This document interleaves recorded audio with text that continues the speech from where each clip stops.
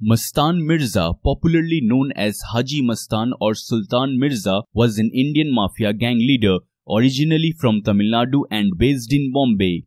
He was born on 1st March 1926 in Ramanathapuram, Madras Presidency, British India. His father was Haider Mirza.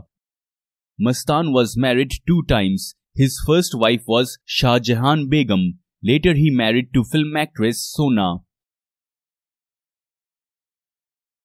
He has an adopted son, Sundar Shaekhar, and a daughter, Shamshad Supariwala.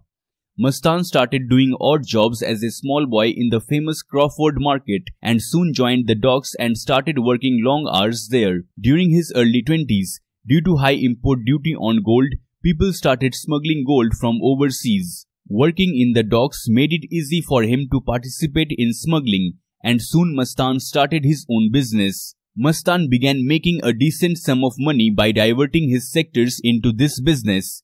During the Indian emergency, he was imprisoned. Whilst in prison, he was influenced by the ideals of politician Jayaprakash Narayan and also began learning Hindi.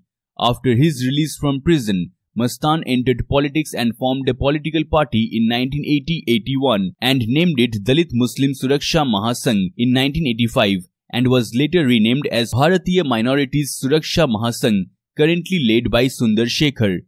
Mastan died of cardiac arrest on 25th June 1994.